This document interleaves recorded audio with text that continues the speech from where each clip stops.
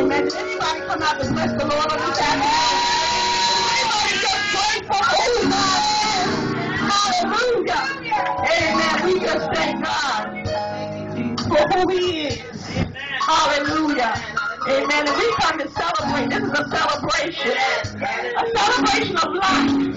Amen. And we thank God for this woman of God. Amen. And at this time, we're going to have our statement of purpose by Elder Cheryl Davis. Let's receive her as she comes.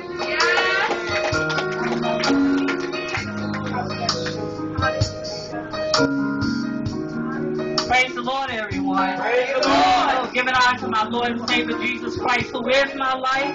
It's through Him that we live, we move, and we have our every being. Hallelujah. Today we come out to celebrate, amen, an awesome woman of God. Our apostle, our friend, our leader here in Healing Life Christian Center. And I'm so glad that y'all came out to celebrate with us.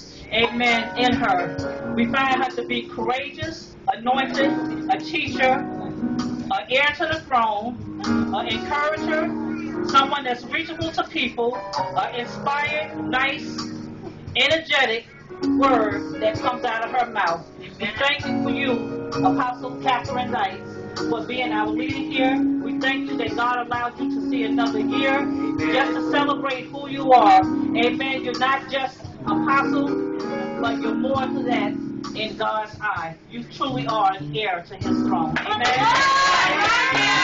Amen.